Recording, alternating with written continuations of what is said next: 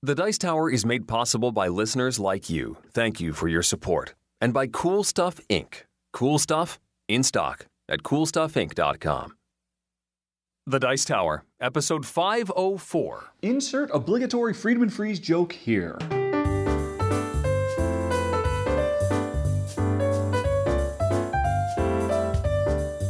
Welcome to The Dice Tower, a podcast about board games and card games, and especially the people who play them. On today's show, Richard Ham from Rahdo Runs Through is back to fill in for Tom as we discuss more of our recent plays, including Jamsumo, the Oh My Goods expansion, Pack of Heroes, and more. I'm Richard Ham, and here's your host, the 512 to my 863, Eric Summer.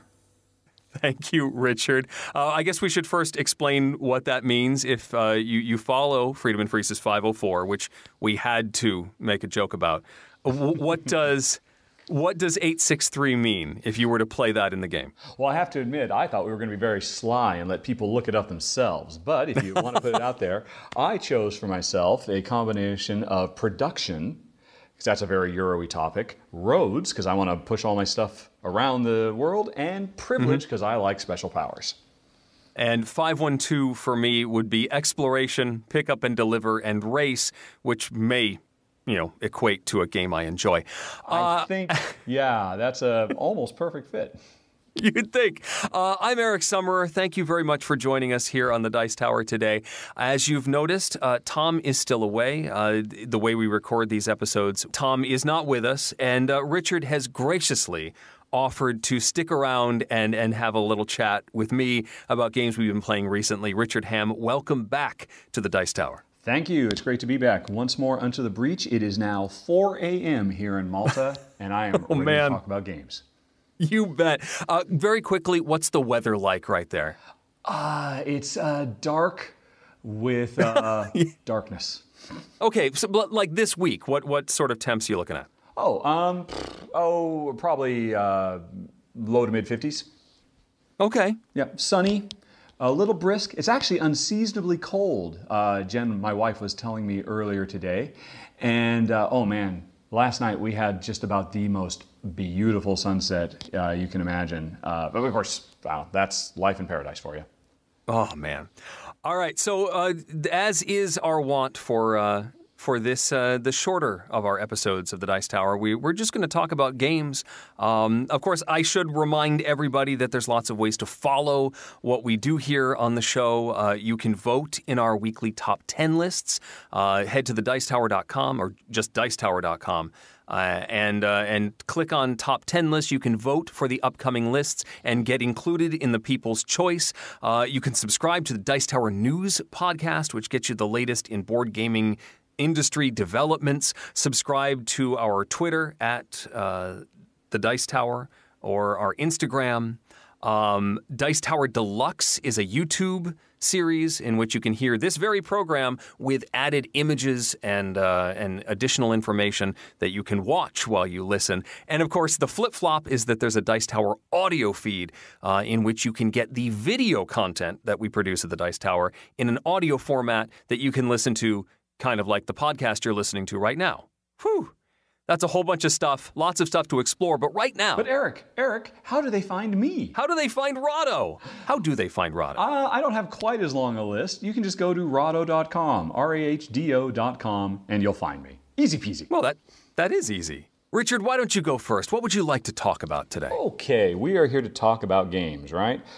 Sure. So, one that I am very, very keen on that I picked up at Essen Spiel last year is a game called Jamsumo. It's basically two different words, jam and sumo squished together. And Eric, I'm assuming at some point in your life you've played Crokinole. At some point, yes. Yes, I mean, I imagine a lot of players have. And, Jen and I, we have played Crokinole as well, and we really liked it. But the thing is, I don't own a copy because I don't need that big, gigantic, I don't know, that centerpiece. I can't put it on my shelf. I know some people hang them on their walls. It almost, a really beautiful Crokinole board almost to me feels too classy for what is such a simple little disc flicking game of trying to get your discs into the hole in the center and knock your opponents aside. All right. Great, great game. But I have to admit, I am so happy I picked up a copy of Jamsumo, which takes the idea of crokinole, but shrinks it down to about a quarter the size, so it easily fits on my shelf. And instead of flicking discs, we're flicking dice, which is super duper cool. There's two different ways you can play. If you play in the jam version, that's the crokinole where there's a hole in the center and everybody's trying to flick their dice to get into the hole.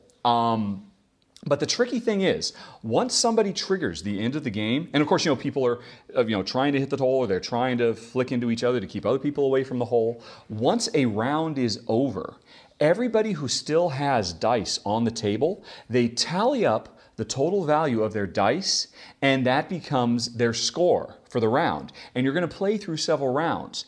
Obviously, the person who actually made it down the hole, they don't have any dice on the board, so they score a 0. And you want to score low. So if I got all my dice down, but you've still got some dice on the board, I did much better than you. And the trick comes in, not only am I trying to get my dice down the hole, not only am I trying to keep your dice away, if I don't think I'm going to clear the board first, I'm also trying to knock my own dice around to change the pip values on the dice. Or if I see you've got really low values, which is a good thing, I'm trying to smack your dice to knock them into higher values so that it'll hurt your score. It adds so much to what is already a beautiful, brilliant system. Crokinole is absolutely lovely, but flicking these dice, one, it's just fun. It works really nicely, but that extra tactical element of paying attention to score, trying to get the dice to the right side is absolutely brilliant. And if you want a different way to play, because it's 2 games in 1, you can play sumo. You still play on the same board, which, like I said, is a miniature style crokinole board. But now what you're trying to do is a sumo match, where I'm using my dice and I'm just trying to knock all of your dice off the board while keeping my dice on the board. So we're running around, and now at the end of the round, once somebody's been completely knocked out, and that triggers the end, everybody who's still on the board adds up their dice, and now you want high numbers. The higher the better, because you're going to play several rounds. Of course, the person who got completely knocked out, they didn't get anything. But if I'm left behind, I want to make sure my dice are high. So now, not only am I trying to knock you out, but I'm also trying to manipulate my own with special flicks that, I could be, if I don't have a good shot at you at all, or any of my opponents, I'll just try to do a flick just to turn my 1 into a 6, if I can. It takes an extra level of finesse that's really, really cool. The whole game is actually handmade by a designer in England named Gavin Birnbaum. He runs his own little self-publishing company called Cubico Games. And if you go check him out, basically every one of these he hand makes, and they're gorgeous. They're lovely wood, beautifully stained, and they're just beautiful to behold. And it's just so much fun to pick up and play. I don't imagine why I would ever want a big, gigantic, cumbersome crokinole board when I got my beautiful little Jamsumo board. Wow. I mean, when you described this as a miniature crokinole board, I was going to ask what the materials were like, but this is literally still a handcrafted wood crokinole style board. Does it have the trough around the outside as well? It actually, it has, no. It has raised edges on the corners because they have different functions in the 2 different games, whether you start on the edges, actually outside of the board, or you actually start in the board. So these kind of create walls. It's particularly interesting in sumo because everybody's like stuck up in their own corner, and you try to smash into them, and there's no place for the dice. The dice can't go backwards, so they go scattered sideways and just spread all over the place. It's just a blast. Jen and I, we've enjoyed it as a 2-player game. We've also had people over and played it at the full 4-player count, and it's everything crokinole is, and then so much more in such a tight, beautiful little package. I mean, I strongly recommend it. And if you pick up one of these, you're supporting an artisan. Somebody who is going to make it for you by hand, and that's something kind of unheard of. I know he ships all around the world. If you're curious about this, I really recommend Jamsumo. Neat. Well, let's back the component quality down a little bit. This is basically just a deck of cards. It's called Lemonade Stand. It's a game from 2012 from Mayday Games. You are running a lemonade stand. I am very interested in this, I have to tell you, because I have had this game on my shelf since 2012, and I have never opened it. Tell me how it is. Okay, so we picked this up at a convention. I had a wrapped copy, a sealed copy, and handed it to my son. Said, hey, if you're going to play this, here you go. And so we opened it up, gave it a whirl. You are running a lemonade stand. You have 1 week to earn as much money as possible. You're given some seed money, which is represented by cards. There are dollar bill cards, which can be used as special powers, like a one-time use, and then you flip it over. It's still worth $1, but you can no longer use it as an ability. And then there are coin cards. Nickel and dime cards can be used. They're like two-sided, so they can be used either to make lemonade, as stock for you to sell that round, or you can flip them over and use them as advertising, which will boost the amount of customers that you will get based on the weather that occurs. I'll get to that in a second. Then there's 25-cent cards, quarter cards that are just straight up lemonade. They're just worth 10 units of lemonade. So at the beginning of each round, you're going to look at the weather forecast. There's a whole bunch of these weather cards, and you can sort of see the range of possibilities. Sunny, hazy, cloudy, rainy, and they are all different, the different cards, and they give you a possibility of what the temperature might look like, what people may be willing to pay for lemonade in the next day. Then you commit to how much of your resources you're spending. How much lemonade are you making? How much advertising are you doing? Then you flip one of the next weather card over, and the weather cards have an arrow on the left-hand side which points to the previous scale. So now you saw the range of 5 possibilities, and now the arrow comes out that says, oh, it was actually the number 2 position, which means it was hazy, and people are willing to pay 15 cents for lemonade. Oh, I forgot to say, you set your price as well after you've determined your resources. So you will say, well, I'm going to charge 10 cents. And you will get paid the lower of the 2 numbers. So if you are charging 10, but people are willing to pay 15, you're only going to make 10. But if you ask for 15 and the weather only determines 10, not only are you only earning 10, but you will lose some of those customers because you're overcharging. You sort of figure out, based on the weather, how many customers you have, how much advertising you've done, and if you have enough stock, how much money you earned. You will then take that money in nickels and dimes and quarter cards, possibly even dollar cards. There's a hand limit of how much money you're allowed to have. And eventually you have to start trading in for dollar cards if you get too many, more than 4 of each type of coin. The rules are a little vague on how and when that happens, how often you can make change. I wish they had been a little clearer about when you were able to do that, because it could matter as far as your possibilities for what you have in your hand.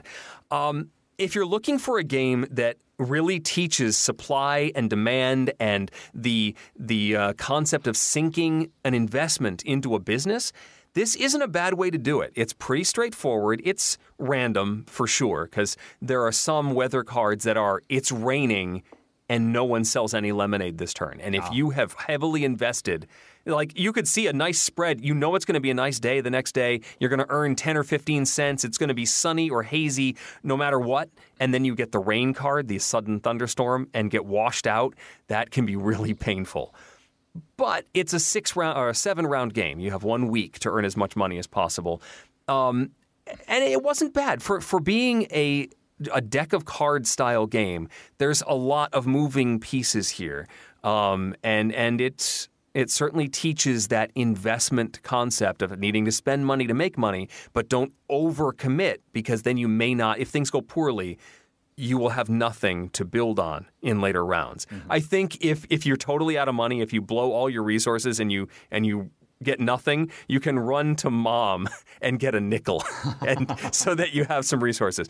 I liked it. It's not fantastic. I don't know how often it's going to hit the table, but as an economic resource management game, as an introduction to that concept, I think it works very, very well. That's Lemonade Stand from Mayday Games. So, did you play it with your son? I did. He liked it. I think he managed to ride the tide of weather a little bit better than I did. I thought I was being all smart and playing the odds and committing when it looked like the weather was nice, and I got hosed by that thunderstorm. Whereas he would just throw out all the money he had and hope for the best, and it worked out just fine for him.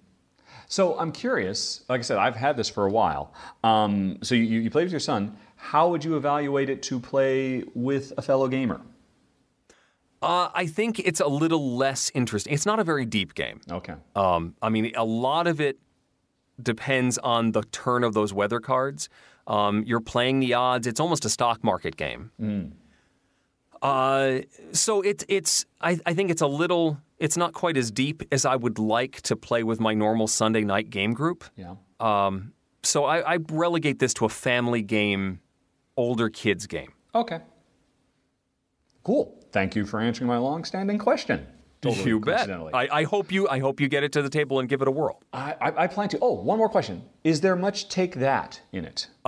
Some of those dollar cards can, yes. So some of the dollar effects, each one is unique. There's maybe 18 of them. Yeah. But some attack an opponent and say that, half of your lemonade goes bad. Or you sell at 5 cents instead of 10 cents or 15 cents for this round. Yeah. You have 2 fewer customers than you, or others are, you get to keep your lemonade for a round. If you committed your resources to making lemonade and you didn't sell it, you have a cooler or a refrigerator for this round. So some help you and others hurt your opponents. Okay, cool. Well, let's move from one card game to another. Have you played Oh My Goods? I have indeed. Okay, cool. Have you played it with the new rules or the original rules? I have not. We actually had a discussion on this. Oh, that's right. I'm remembering now, yeah. Yeah, that's right. Tom quizzed you about, and you're like, I don't know. Were they new? I don't know. I didn't know there were new rules. Yeah, so please tell me about the new rules. Well, first of all, I'll talk about the base game, and specifically to answer Tom's issues that he brought up in his original review, which were totally valid. First of all, Oh My Goods is a very, very neat little engine building card game from designer Alexander Pfister, who is like on fire. He is one of the hottest Euro-style designers working today. He's just had a string of hits. And Oh My Goods came out, and the original rules were designed to be very, very light. But right after it got released, its German publisher, Lookout, released new 2.0 rules that turned it from a light family, kind of fluffy game with a lot of randomness into a more gamery game. Because it does two things. One, at the beginning of every round, when you are at the beginning of every round, normally in either version of the rules, you get to draw 2 cards and add them to your hand because card management is critical. But in the new rules, before you draw those cards, you can decide, you know what? I don't like my hand. What I've carried over from the last round is not going to get me where I need to go. You can dump your entire hand, draw a bunch of new cards, and then add the 2. This gives you so much more control over the overall flow of the game, which was a valid complaint in the original version. But even more importantly, Tom's his biggest complaint was he could spend so much time building the engine and then never get a chance to use it. It never pays off. So there's a special new rule, and I should say all of these rules are now ratified in the expansion I'm about to talk about. The rule is at the end of the game, you get to run your entire production chain. So you could spend the entire game building for one big, gigantic, glorious production chain, or you could focus on just doing little small builds throughout. And so it gives you a lot more flexibility and a lot more control and a lot more interesting choices to make. Now, all that aside, I should say, my wife and I liked Oh My Goods a lot to begin with because we played with the 2.0 rules. I think Tom would like it a lot more too. But here's what I'm super excited about. The expansion for it, called Revolt in Longsdale, or Longsdale in Aufruhr, has come out in Germany. It's going to be coming out later this year in America from Mayfair Games. They'll be, doing a translation and all that. And here's what it does. It adds new buildings. It adds new concepts like events that happen every round that can fundamentally change what's going on. It adds characters who go into the deck. So instead of only drawing buildings and building/resource cards, you can draw characters who will give you special powers. It adds a lot of really cool stuff. But more important than anything else is it adds a narrative story. It adds a campaign, much like what you'd see in an Ameritrash game like, say, Descent. Whoa. And it uses this narrative story to walk you through the addition of all the new game components. This is not an expansion where it just says, oh, here's the 4 modules, turn them on or off as you like. Instead, it says, set up the game, and here, add this one little, read this card, and the card actually tells you a story. And the interesting thing is, I don't want to spoil the story. It's not an awesome story, but it's a nice little story about revolt in this city of Longsdale. And you know, there's a cast of characters on either side of the government versus the side of the freedom fighters. And as you're playing this simple little kind of push your luck engine building game, you're actually involved in a big epic story that takes a full 5 games to make it through. And depending on what you do from game to game, it will actually be a branching story. You know, you might be given the opportunity, oh, you could help out the mayor, or you could help out, you know, these other people. And depending on which way you go, while you're playing this competitive engine building game, will mean the next mission will have a completely different cast of characters and a different story. So, to get the entire experience, you got to play through the campaign at least 2 times to be able to see the branches and whatnot. And I gotta say, here's the reason I'm so excited about this. Oh My Goods was a cute, sweet little push your luck engine building game, but you don't expect to get an interesting narrative put into that. You, like me, Eric, are a Euro fan, and we're kind of resigned to our lot in life where, yeah, we just play economic simulations and we come up with really good strategies, but after it's done, we put it back in the box and we start over again from the beginning.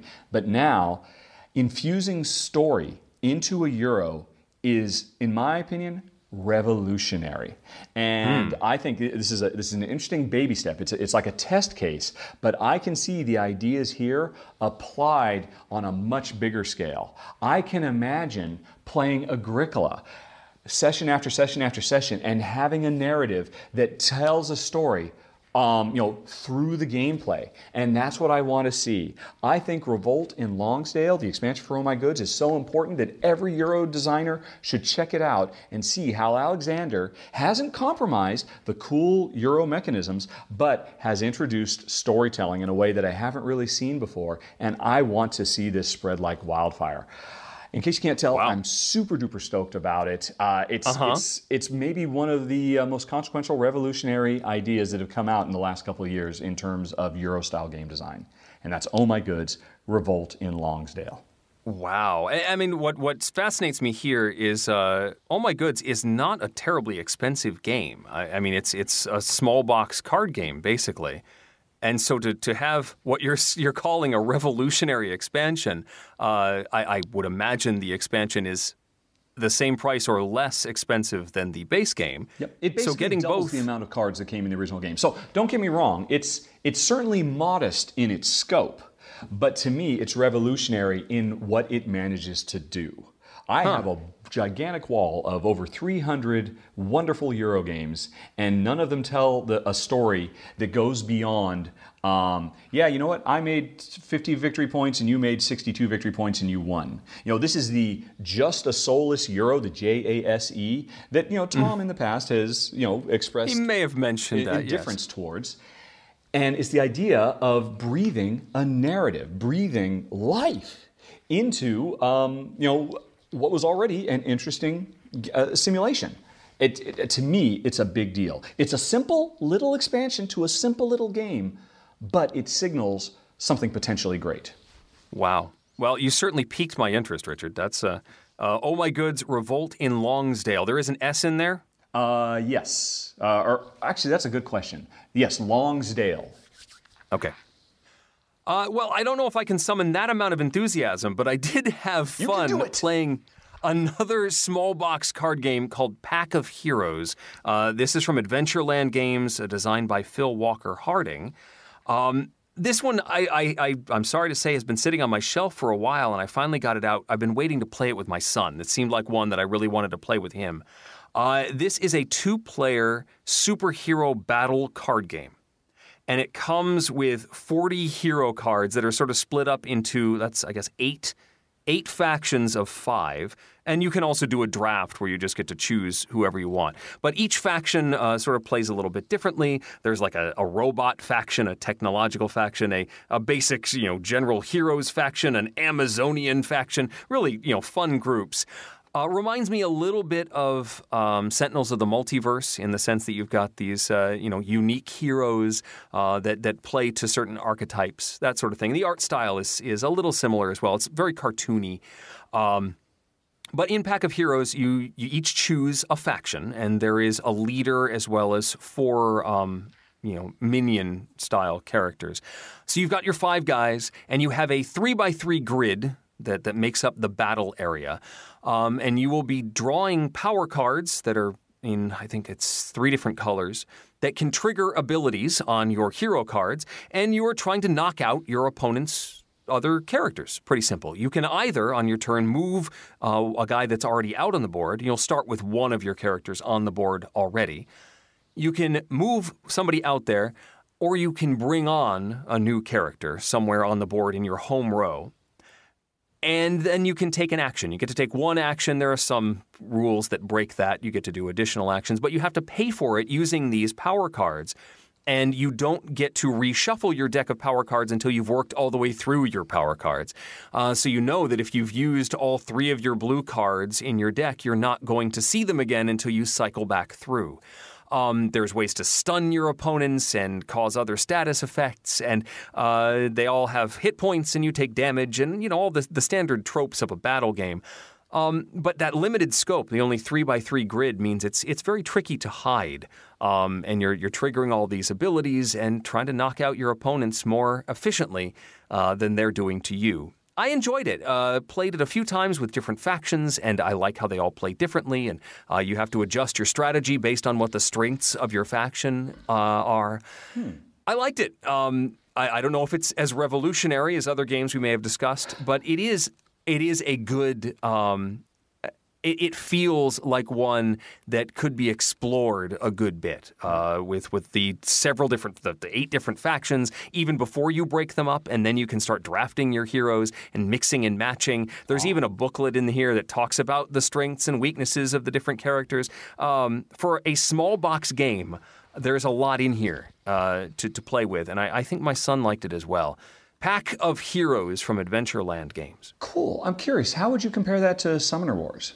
I mean, it sounds like maybe like kind of a more tight, intense version with just that incredibly tight grid that you're on, as opposed to the big expansive place, but still similar-ish kind of card play, but just like maybe more just in your face. It's certainly more distilled. Summoner Wars has the whole magic aspect where you can trash cards from your hand to put them in your magic pile to pay for things, to bring out. There's no summoning cost to bring out your guys. It's simply that you're spending that action instead of moving characters that are already on the board. It's a lot more visceral and quick. This plays, it says 20 minutes on the box. But yes, similar focus, but a much more, because it's only a 3x3 grid as opposed to Summoner Wars is like a 6x6 or something. Much larger field. No walls like there are in Summoner Wars. But yeah, it's that style of card game, just a lot more limited in scope. How long does it take to play? 20 minutes. Okay, cool. Yeah, I mean, maybe your first game is 30, but it's still pretty quick. All right, sweet. If you like that sort of thing. If you like that sort of thing. Cool. All righty, well, next up, I'm going to talk about Magic Maze, which is from publisher Sit Down! With an exclamation point. Oh, I am sitting down. And first-time designer Casper Lapp. And this is a very, very interesting real-time cooperative game where we are players control or have shared control over a group of adventurers. A dwarf and a warrior and a wizard and a thief type. And the situation is, they've already gone off and had their adventures, but something went terribly wrong and they lost all their stuff. And now they're kind of, back up against the wall. They need new equipment. So, as one does, they've gone to the local mall. And because they have no money, they're just going to sneak in, grab what they need, and try to get out before the mall security catches them. It's a really offbeat, a very humorous fantasy scenario. It's with really nice, cute, cartoony art. Very, very bright and engaging. But the gameplay is where things get interesting because, like I said, this is a real-time game where we share control. As part of setup, there is the first tile of this mall, this magic mall, where all 4 characters are sitting. And I don't take control of a character. Instead, I have a card in front of me that says I can move any character I want left. And I can also use portals.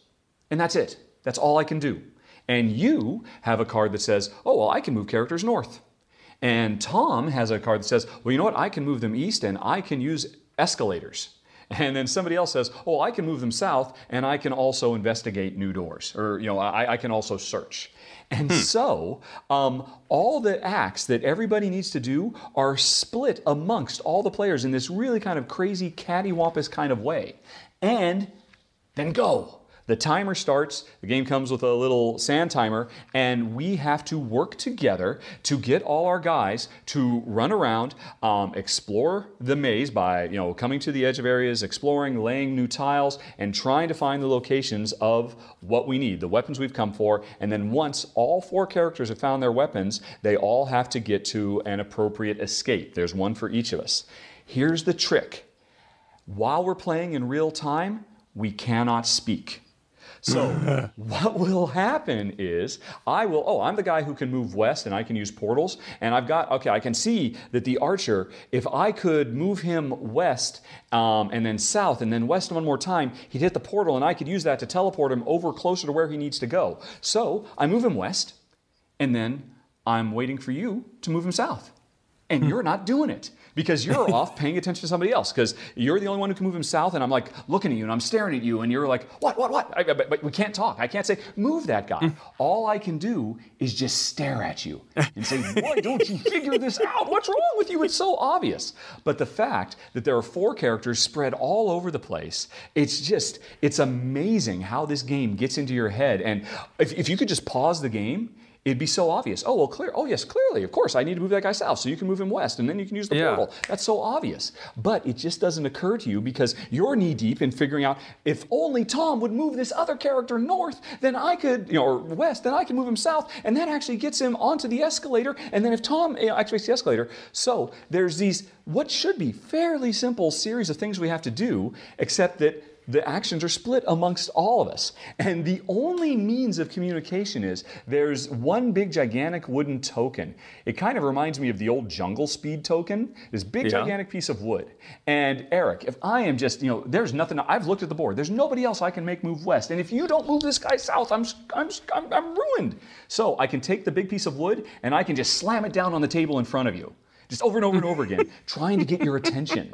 But I can't point. I can just say, Eric, what you mean? And eventually you're like, if you calm down and stop thinking about what you're thinking and think about, oh, there it is. And then you'll make that one little move and then boom, I can finish what I was trying to do. It's insane. It's obviously pressure cooker. There's a lot of stuff going on. And it's interesting. The game introduces itself in bits and pieces because, of course, it's a high-pressure game. You want to start out fairly easy. So what I've just described is basically the beginning intro game. You can use portals, you can use escalators, and people can move things up, down, left, and right. But after you've mastered that, there's level 2 and level 3 and level 4, where characters start getting special powers.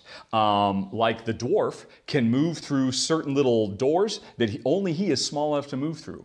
Or the fighter can take out security cameras. Because, did I mention, as you start leveling up, security cameras can start appearing. And if you don't get those out, if too many security cameras appear, we're all going to lose because they're keeping track of you. So now we got to get the fighter over to that security camera because he's the only one who can destroy it.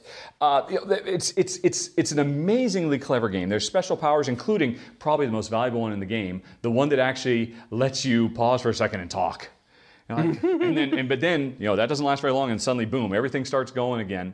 But it's charming, it's fast, it's funny, It's not really like anything else out there. And when I first heard about it, my thought was, well, I can see how that's going to be interesting in kind of almost a party situation where, I mean, you divide it amongst all the players. How many, what is the, I think that it has a high player count. It plays anywhere from 2 to, I think it's 7, is that right? Let me, wow. No, 1 to 8 players. You can actually play it solo as well. I don't know how that would work because then you don't have all the to abilities. Yourself.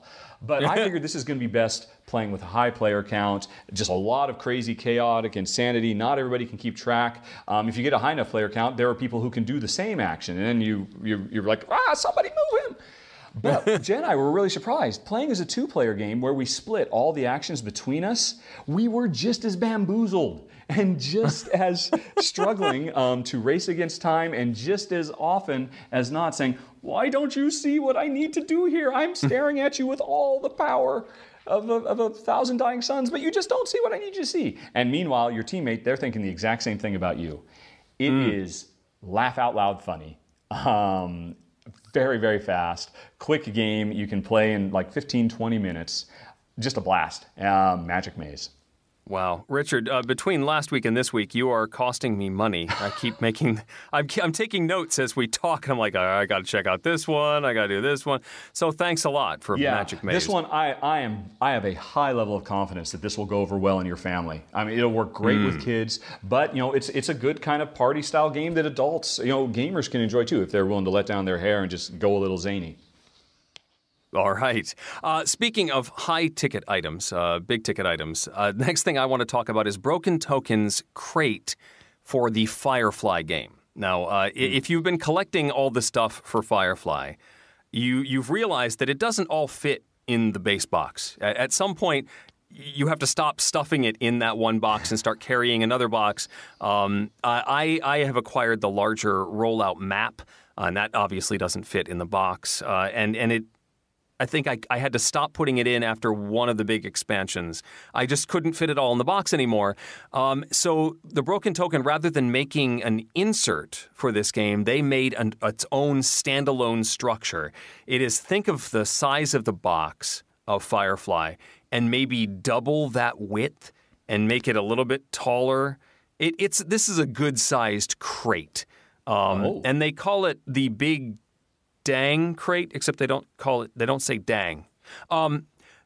This crate holds everything in a series of interlocking containers. There's some sealed containers that hold all the chits, all the small tokens that have clear plastic covers that go over them, and there's 2 of them so they can go on either end of the table because this is a very large game.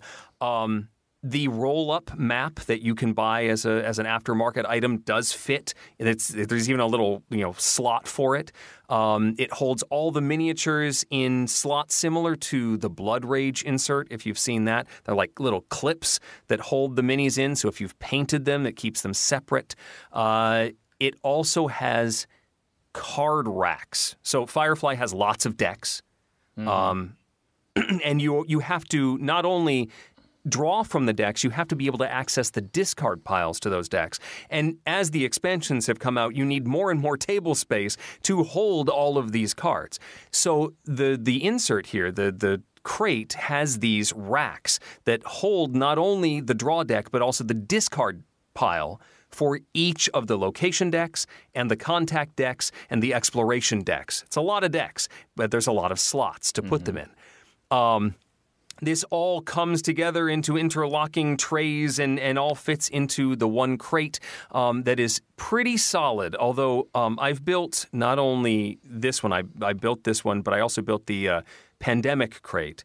And the Pandemic crate was a lot easier to hold together. It was much smaller in scale as far as needing to glue all the pieces.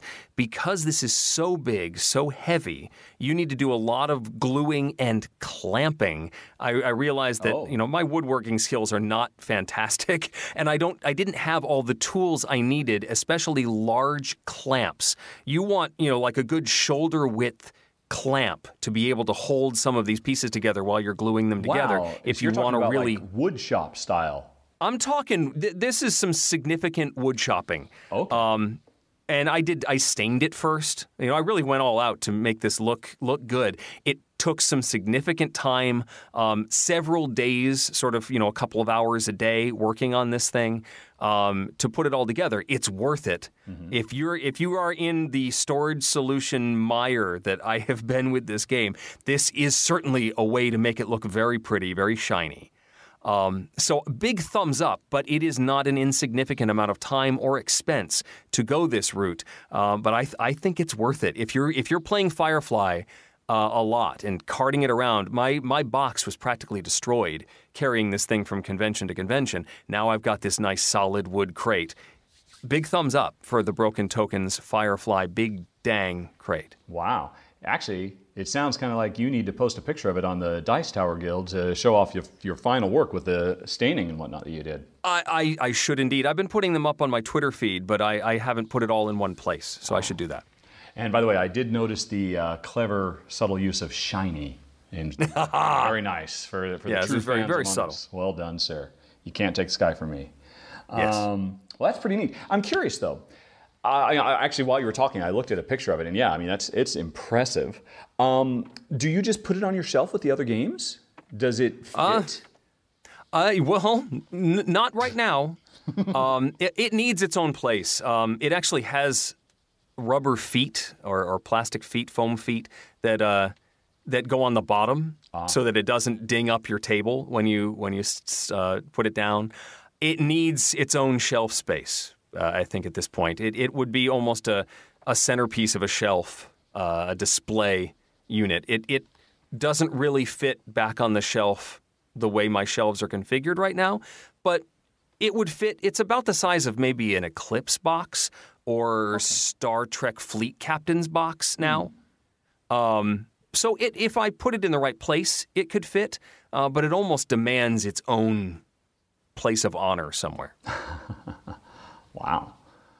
Very cool. Are you going to go the extra? I mean, I remember seeing pictures a long time ago of the print and play you did for Merchant of Venus before it got its reprint.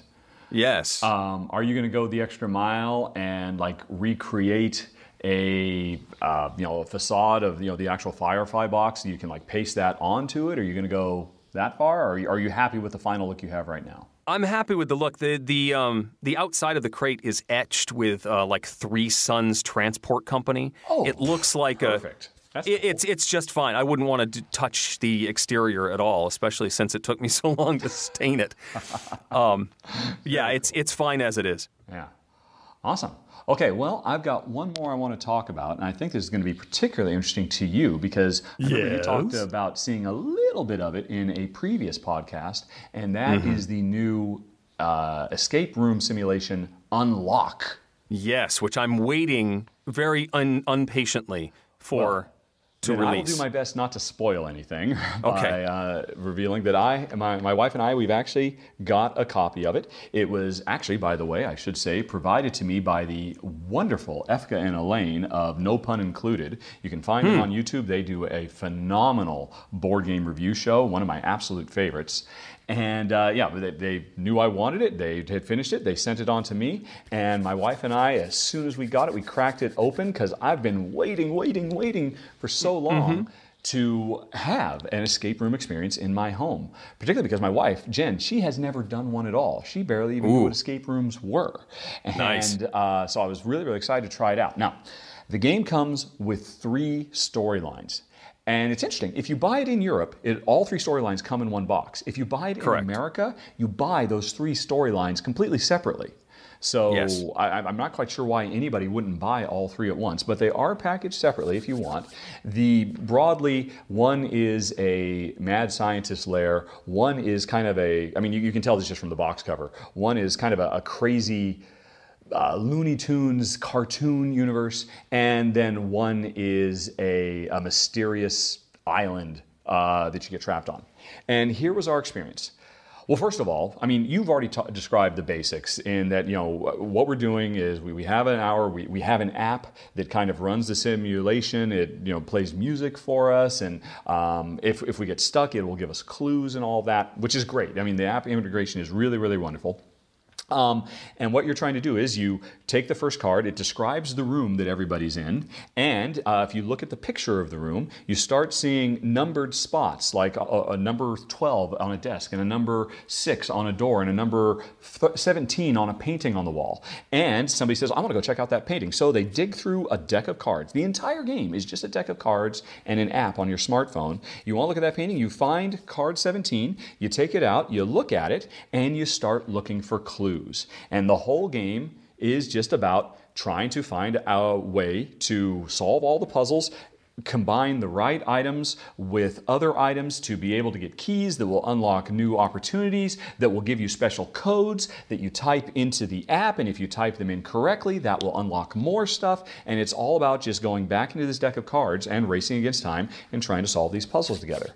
The core system works beautifully. I think you said you had played one of them at a convention, or did you just play the tutorial, or what did you play? I played, so there's a tutorial that comes in every one of the boxes that's like a 10-card adventure. Then there was a promo adventure that's a print and play called The Elite. Yes. That you can get from the Asmodee website, and they were also handing out a printed versions at the Gamma Trade Show, and that's what I've played so far. You played through, which I think is about half the length of one of the full adventures that you get in the box.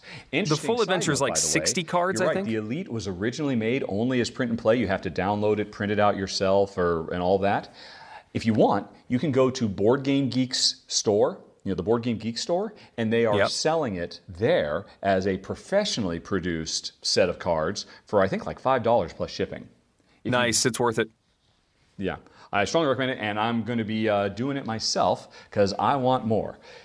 Our experience playing the 3 games. First, we played, they kind of come in order. We played the Mad Scientist one, and Jen was completely new. She had never experienced anything like it. I had done one escape room, so I had a little bit of knowledge. We got stuck occasionally. When you get stuck, the app is very good about giving you clues. It doesn't come right out and tell you. It just gives you, have you thought about this? Have you thought about that? And it tries to kind of jog your memory and make you think differently. We got through the first one with a bit of help, and we only got 1 star out of 5 stars. And we thought, that was pretty fun. Then we did the second one, which was the cartoon one. It was like basically we were in a Tex Avery cartoon running around and exploring. Absolutely wonderful. We had a blast. We did really well. We got 4 stars, just shy of a perfect score. And after that, Jen was like, oh my God, we have to go out and do real escape rooms now. This is amazing. This is the most incredible experience I've ever had. And then we did the third one. Now, I'm not going to spoil anything about the third one, other than I'm going to say a little bit now. The very, very first thing the third one tells you is that no matter how many people are playing this, everybody's in a separate room. And you have to imagine, we're on different sides of the island and we can't communicate to each other. So suddenly, in the first 2, Jen and I had been working closely together, having a great time. But now in this third one, as a 2-player game, I was off on my side of the island, she was on hers. We couldn't talk to each other. And suddenly, our brains ground to a halt. Whereas before we could bounce ideas off each other, suddenly now just the simplest puzzle, because we're under the pressure of time, really kind of ground us down. And eventually, we kind of worked through that. Of course, they're not going to keep you separated for the entire hour. Eventually you find a way and then you continue playing. But it was interesting. It was so kind of demoralizing for us, the first portion where we were separated and couldn't work together, that it kind of threw us for a loop. And for the rest of the adventure, we just couldn't get into the groove. We actually ended that one with 0 stars. We did so poor that we had to ask for hints so many times. And then we'd eventually get to him and he was like, oh, okay, I get it, I see. Yeah, we should have figured that out. And in the previous ones, if we'd gotten those hints and we had not figured it out, we'd say, oh, that's really clever, I should have figured that out. But now we were kind of, oh yeah, I guess we should have figured that out. And we were just kind of going through the motions. And at the end of that one, Jen said, I feel robbed now. Now I wonder if I should do an escape room in real life, just in case that's what's going to happen. It was really interesting. And I tell this tale as a warning. I really do think the third adventure, even the first 2 adventures worked great as a 2-player game, just 2 of us working together. Almost felt like it was kind of designed for that. But when we got separated and suddenly we didn't have somebody else to talk to, for us as players, it was a real problem. And we both wished, man, I wish we were playing this one as a 4-player game. And I think we would have been totally cool.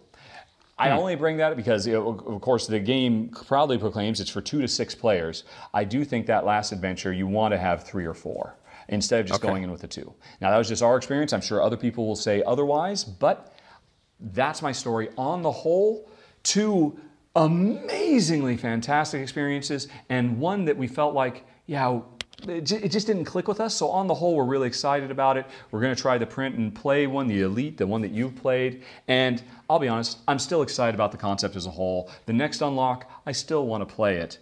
I was just slightly tempered because that third adventure just threw us for a loop. And if there's one complaint I would have about the game to help resolve that is, I talked earlier about how the app will give you hints if you're stuck. You're in a room, it's room number 72, and you're like, I have no idea what to do here. I know there's something in this room, I just can't figure it out. So you can type in, give me a hint, and type in, I'm in room 72, and it'll give you a little hint.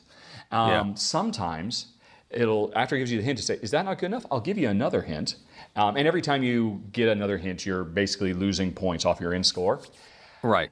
And what we found was, sometimes, and again, in this last one that really kind of bait us down, hi, I'm done with hints. Could you just tell me the answer now? Because I'd like to move on. We've been stuck here for 10 minutes. If I was in a real escape room, the attendant would actually come in and tell us, right, okay, we can see you're getting a little frustrated. Here's what you have to do.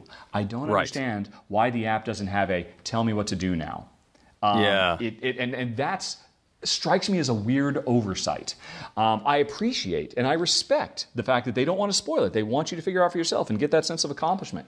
But you know what? Sometimes I just need you to tell me where to go because we are not having fun anymore. I fear that my son would use that too readily. If that option was there, because we've done some other home escape rooms, and there are hints available. And as soon as they're available, he will immediately look at them. Whether we're making progress on puzzles or not, whether we're stuck at that moment or not, he will just immediately, give me the clue. It's available now, I want it. So I would fear that if there was a solve this for me option, that he would use it. And that would spoil some of that accomplishment. But I hear what you're saying as well. You'd love to have the tool available if you really need it. Yeah, because there were a couple of times that we really felt, and when we eventually got it, we're like, okay, all right. Would have really been much happier to get out of here 8 minutes ago. We don't even care about the time anymore. We just want to finish this thing now. Again, in a real escape room, there would be a human who could read the room. In the last podcast, we talked a little bit about AI and its future uses in games. I'd love that app to have a little bit more AI and kind of realize when, okay, we've had enough. We're ready to move on to the next room, please. So speaking of racing against the clock, my last game to talk about is a classic, Reifenbrite. Have you played this one, Richard? No, I haven't, although I feel like I have after hearing Tom talk about it for, a decade now? Yes. Well, this is the Spiel des Jahres winner, if I'm not mistaken, about bicycle racing. You are leading a team of 4 cyclists, and you lay out your course. You can have a short race, medium-sized race, long race that will work its way through various terrain. You have some uphill sections, some downhill sections, also some cobblestone sections. Basically, this is a roll and move game.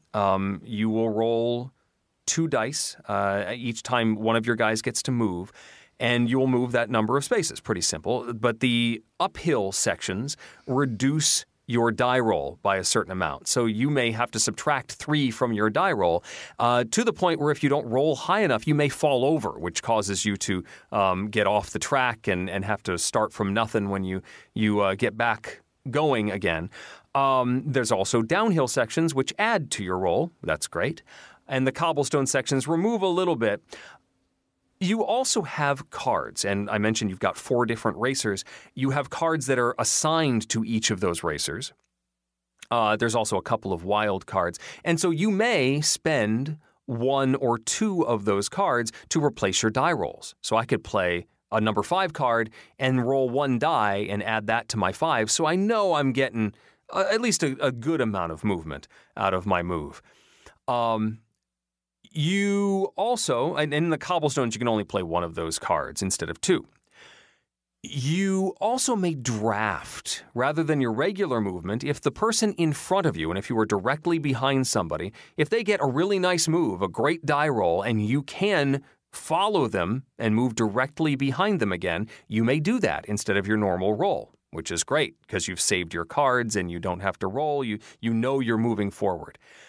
If you are in the front of the pack and you don't want anyone to do that, you can spend one of your cards as one of your movements and break away so that no one can follow you that turn. If you can get your racers following each other around, that can be a very efficient way to move around the board and not spending too many cards, which is pretty cool. You maneuver around, you're jockeying for position, you're trying to avoid your opponents drafting behind you, and then you will get points as you cross the finish line, and you total up your score for your entire team. There's also, if you're doing a long enough race, there's a variance where you get bonuses for getting the yellow jersey, for reaching a checkpoint first, and for then maintaining that first place position from one checkpoint to the next. All of this adds up into a score at the end of the game. So even if you come in first with one of your guys, if the other three are not making it across the finish line very quickly, you're not going to win. You want to get as many of your guys in the highest positions possible. Total it up, see who wins.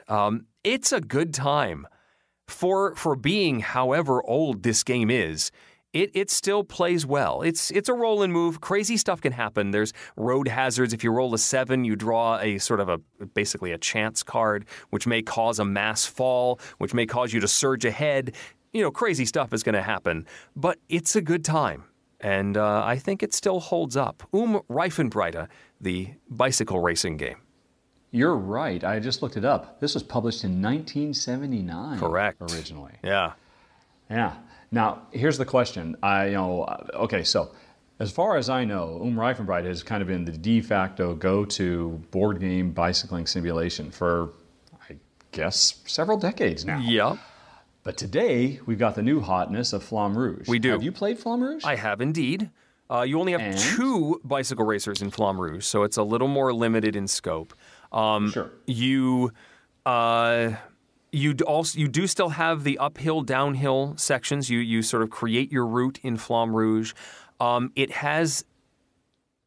You have all of your cards available to you in Reifenbrite, rather than in Flamme Rouge where you have a deck that you're drawing 4 cards at a time and then using one of them and putting the rest under your deck. And there's a little more cycling for bicycling nice. Of your decks in Flamme Rouge. I think I prefer Reifenbrite. I think I like managing my team of 4 and having that board position a little more clearly defined, a little more jockeying in clusters of characters. I like the illustrations a little bit better. Not that I don't like Flamme Rouge. It's a very nice game. I like the deck management, the hand management aspect of that. But Reifenbrite, I think, is a little more straightforward. Okay. And more like a classic board game. I think it's a slight edge, but it's an edge for Reifenbrite for me. Cool. Hey, sorry to put you on the spot there, but I knew people would want to know. And knowing is half the battle. Yes. And that's a whole bunch of games to process, and I now have a whole list of things I need to go pick up in my next cool stuff order. Richard, thank you. My work here is done. Exactly. Thank you again for staying up late with us. I hope you get some sleep, and I certainly appreciate it. Yeah. Again, I had a wonderful time. It's almost 5 a.m. now. And just in case, I don't expect this will happen, my wife, who's asleep in the other room, just in case she ever listens to this episode, Honey Pie, I love you. Thank you very much for 26 wonderful years. It's our 26th wedding anniversary today. Congratulations, sir. Oh, my goodness. To start that day than by hanging out with Eric Summer for a few hours. Oh, well, now I thank you even more for spending some time with us and staying up so late into the morning. Thank you, Richard, very much. So one more time, where can people find you when they're looking for the best of Rahdo? Well, basically, you can go to my YouTube channel directly, which is rahdo.com. I also have a guild on Board Game Geek that's pretty active. You can find that at guild.rahdo.com. And I have my own podcast, Rahdo Talks Through, which you can find at podcast.rahdo.com. I really kind of cornered the market on the whole Rahdo.com thing. And yeah, so check me out if you're interested. I do tend to blather. You may have noticed that in this. I was trying really, really hard to be polite and not interrupt Eric. I can be a bit of a steamroller, and I talk first and think later. But yeah, it's a good time, and check me out. Thank you once again, Richard, and thank you for listening. We should see Tom next week, but until then, I'm Eric Summerer. That's you. Oh, hi, and I'm Richard Rahdo-Ham. And you've been listening to The Dice Tower. Thanks for listening. Promotional consideration has been provided by game publishers in the form of review copies of games. This episode, number 504, was recorded on April 20th, 2017. Coming up next week, join Tom, me, and a new special guest for our top 10 trick-taking games. This podcast is sponsored by listeners like you. Thank you for your continued support. And speaking of support, the Jack Vassell Memorial Fund is dedicated to providing support to members of the board gaming community in their hour of need. If a catastrophic event has become more than you can handle, find out how we can help at jackvassell.org. The Dice Tower is produced by Tom and me, with assistance from Itai Perez, Derek Porter, and Rob Siri. Our slightly delayed English tea is provided by 504. Timothy Pinkham composed our theme, and hosting is provided by Cool Stuff Inc., where you can find great games at great prices at coolstuffinc.com. Let us know what you think of the show by posting to the Dice Tower Guild at BoardGameGeek.com, following the Dice Tower on Twitter, or by emailing us at dicetower@gmail.com. And don't forget to visit the other shows in the Dice Tower Network, including Four Corners of the Board, Boards and Swords, Flip the Table, On Board Games, The Long View, The Party Gamecast featuring The Party Gamecast, Board Games Insider, and Board Game Blender. Find out more at dicetowernetwork.com. Until next time, from all the gang at the Dice Tower, have fun gaming. I'm just so used to listening to the show. It's just freaking me out. Yeah, it's hard. You know, you feel like you're just hanging out and not needing to participate. That's happened before. Exactly. You're not the first to do that. Yeah, and the other weird thing, too, is, of course, you're talking so slow. I always listen to the show at 2x speed on my podcast player. Well, I'm sorry. You should have said that at the beginning. We could have talked like this the whole time. Oh, man, I'm a fool. Next time. Next time for sure.